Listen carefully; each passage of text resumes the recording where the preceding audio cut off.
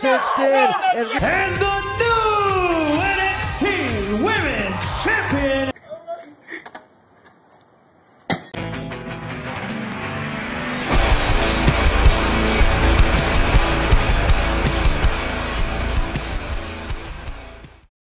Ladies and gentlemen, boys and girls, and all species, welcome to our wrestling perspective. If you like what you see, give it a big thumbs up. But if you want to make it your wrestling perspective, hear me out. All you need to do is add Y. Yeah, see, then it makes it your wrestling perspective. I have to do it each time. I know people hate it. This upload / video is none other than episode 10 of our series of our weekly perspective. I'm like, why do you add so many hours? Well, listen, sometimes you need to add an hour.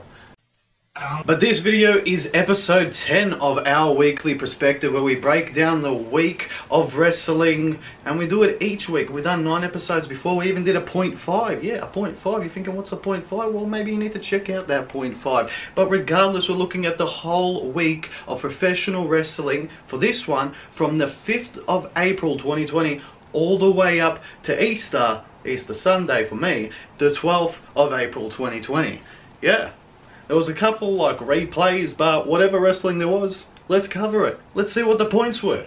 So to kick this off, we're going to start none other with the WWE programming. Yeah, I said none other, so you can take a shot by then. But we have to start with Monday Night Raw. Hopefully I'm getting that voice on down pat. I keep saying that. But what were the points that stuck out to me? And there was actually a couple of points that stuck out to me. Now let's look at the 5 points for Monday Night Raw. And the first point, Apollo Crews, he's been now drafted from Smackdown to Raw. Wait, to Raw. But, so wait a minute. So the feud with Sheamus actually got him to change brands? A lot of other wrestlers should feud with Sheamus. Second point being, I added the second point because it's a tag team, so there's 2 of them. Yeah, I'll really try. Alright, calm down. But it was Cedric and Ricochet, they're teaming up more. I like this, the one and only Lions, whatever they want to name them, up against Oney Lorcan and Danny Burch. Yes, the Raw Tag Team division looks like it's getting more spicy, and about time, because we needed a bit more oomph in a tag team division. So we're in the middle of Raw, and the third point for me was Nia Jax returning. Hold on.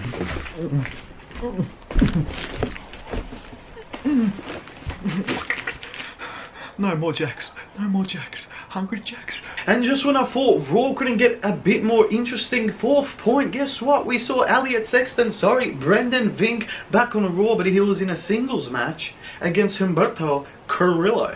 Hopefully I'm doing the whole rolls of the R's correctly, but it's fantastic seeing another Aussie representing on Monday Night Raw. And Brendan Vink,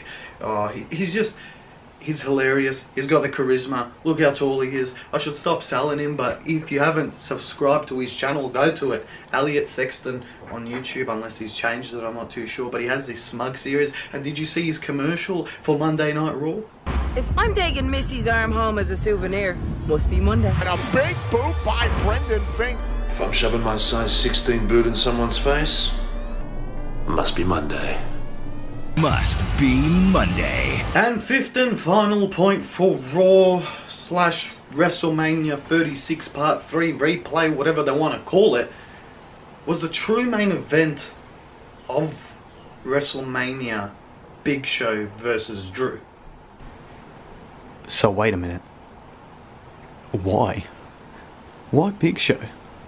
So Big Show and Drew is the main event? Real main event of WrestleMania 36?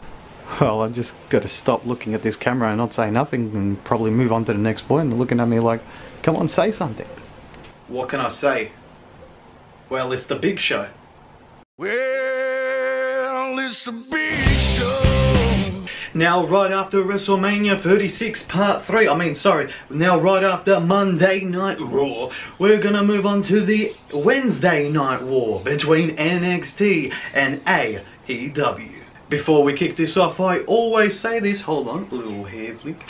I always say this, you can love all professional wrestling, and then nowadays you gotta love all of it because what's left of it, but some weeks you may have a preference in what you watch. Maybe it was the black and gold brand NXT that did it for you, or maybe it was that elite brand on TNT. We're talking AEW Dynamite. But what were the 3 points that stuck out from each show that I'm battling it against each other?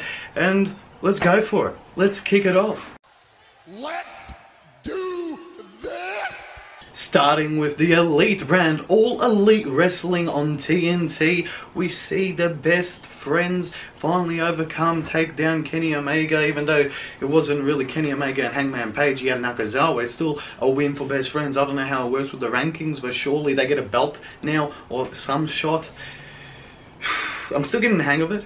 The second point that stuck out to me, I always love seeing Brody Lee. Now he's like a common occurrence on AEW, and I really like seeing that. The way that he does his Exalted One promos, he makes me laugh. Not only does it make me laugh, it really entertains me. And why? And that's what confuses me. Why wasn't he talking beforehand with these excellent communication skills? Not like what May did. Wow.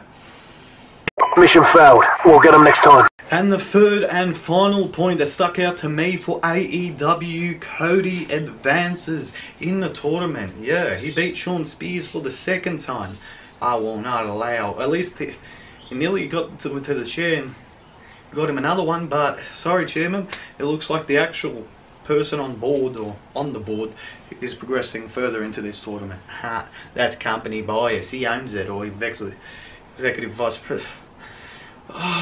Now on to NXT. What were the 3 points that stuck out to me? I made another rhyme, but first point, EOF and Shirai. Was that a second rhyme? See, I even lit up then, because it knew I did something right. But Io Shirai is... You know what? I'm actually pretty pumped to see Io Shirai give it to Charlotte. If she just loses, you know what? I'll give up on NXT as well. Because you can't just... It really hurts my heart that they gave... that whole thing, the whole text of Rhea Ripley on YouTube, her giving her feelings on how she lost, and majority of that clip was Charlotte saying, yeah, well, I'm the queen. And you know what they gave to Rhea, sorry? Sure, at least she was stronger than me. Oh, she's much stronger, I don't care. You know what, I'm so sick of it. But Io Shirai, please, take the belt off. Well, see, I elaborated on that, but that was the first point. Io Shirai, new #1 contender for the female NXT Championship. Second point that stuck out to me for NXT, we finally see it's finally over. Yes, between Johnny Gargano and Tommaso Ciampa. Yes, you know what? The feud was good, but it's not like what other people are saying, that it's on the level of HBK and Triple H not letting it happen. That's hurting my childhood. Stop. Third point for NXT. Did you see when Johnny Gargano and Candice LeRae were walking out after Candice LeRae really helped Johnny in that match? It was a trick shot, huh? When they were walking through the car park, who did we see in a car? Exactly right. Ryback. No, I'm just kidding. It was Killer Cross and Scarlett Bordeaux. Hopefully I'm pronouncing that right. But yes, a couple feud like that. Yes, it was... I know people shit on me for saying that's anticlimactic, but it's kind of stalkerish. That's something Dexter Lumis would do. Ding-a-ding-a-ding. So who won for me? Was it All Elite Wrestling, or was it the black and gold brand NXT? Hold on quick second.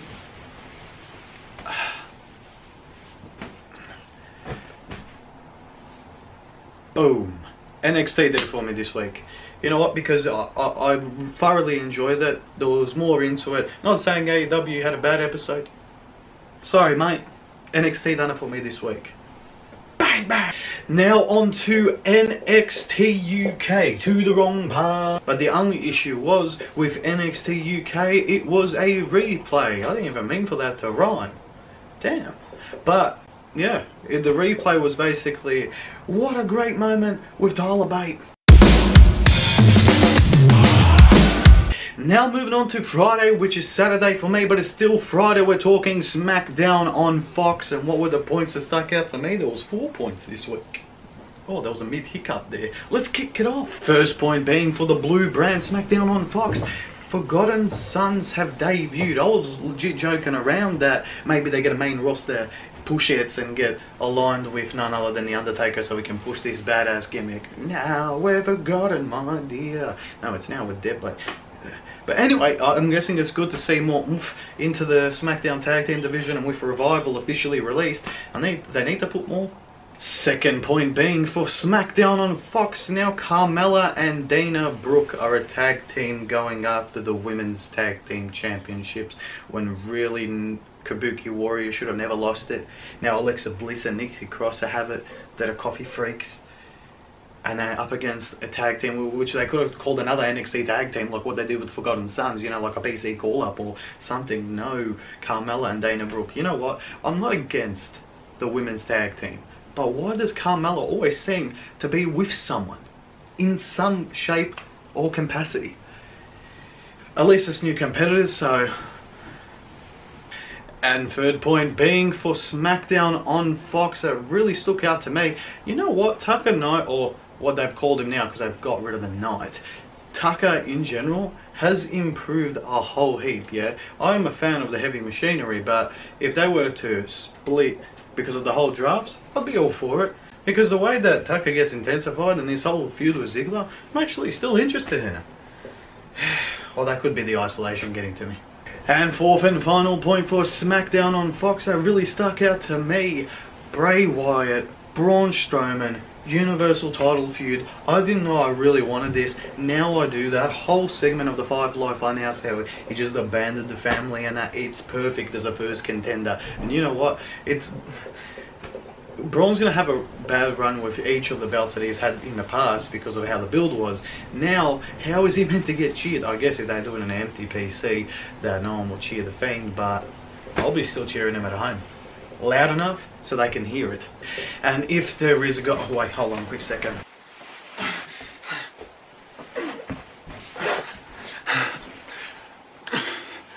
Please, Lord, give Bray back the belt. Now moving on to other wrestling. Now on to Impact Wrestling, and what were the 2 points that stuck out to me? First point being, I'm kind of really becoming a fan of the North.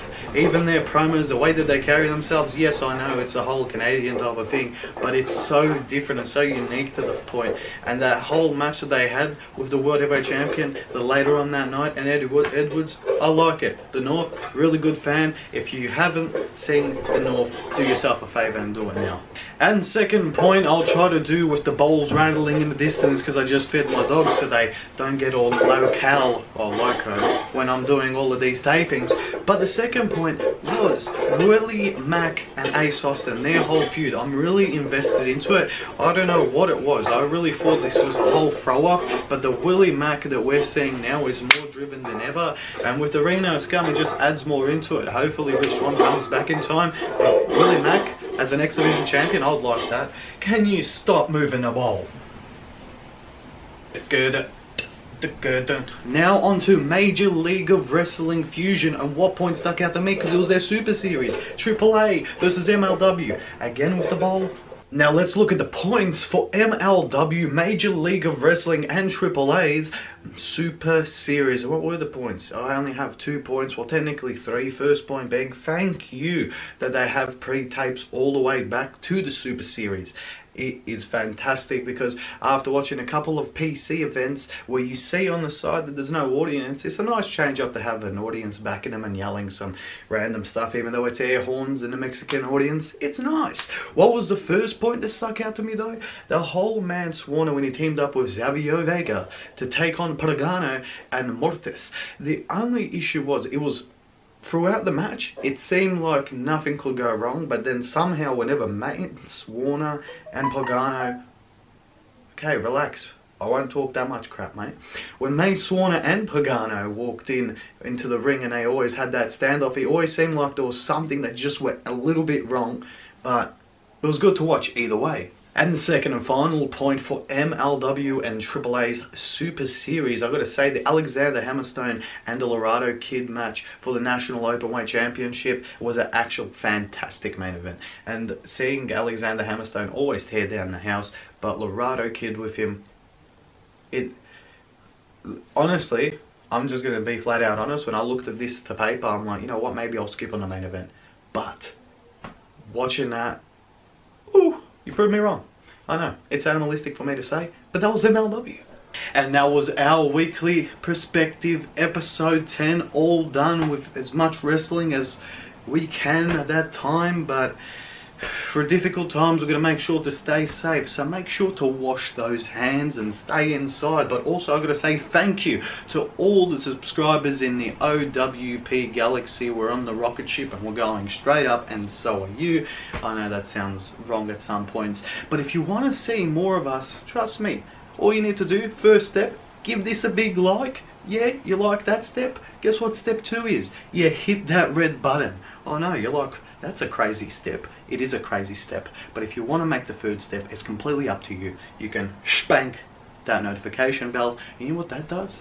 That lets me know that you know that we're all up to date when we post a video and some chats. Again, thank you. And those are the 3 steps. And guess how much those 3 steps are? It's for free. So, alright, we'll clap it out.